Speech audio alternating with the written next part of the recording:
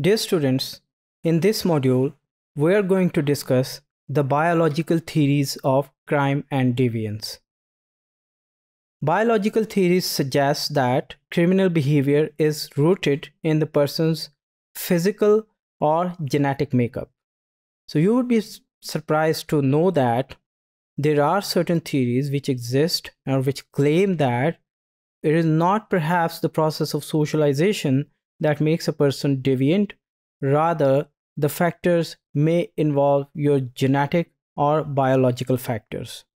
So these theories propose that some individuals are predisposed to criminal behavior due to their biological traits.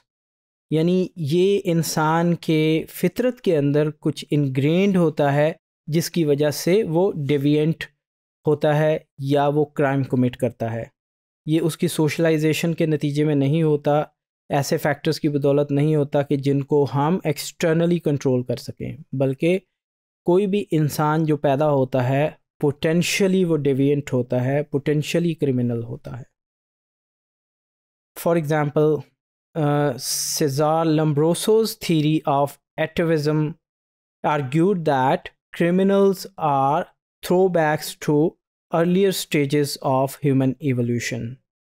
So Lombroso के ख्याल में इंसान चूँकि evolutionary process के नतीजे में यहाँ तक पहुँचा है, तो अर्लियर एवोल्यूशनरी प्रोसेस के जो अर्लियर स्टेजेस थी उनके अंदर इंसान जो है वो पोटेंशियली डेविएंट था, एक फ्री विल रखता था और उस फ्री विल के नतीजे में वो हर वो काम करता था जो कि उसकी मर्ज़ी, उसकी ख्वाहिश होती थी.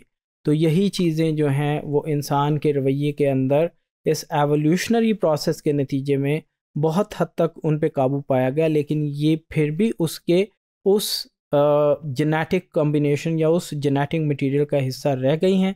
और इसी वजह से इंसान आज के माशरे में जहाँ बहुत से नॉर्मल बिहेवियर्स को प्रैक्टिस करता है, उसके साथ साथ इस डेविएंसी को भी प्रैक्टिस करता है.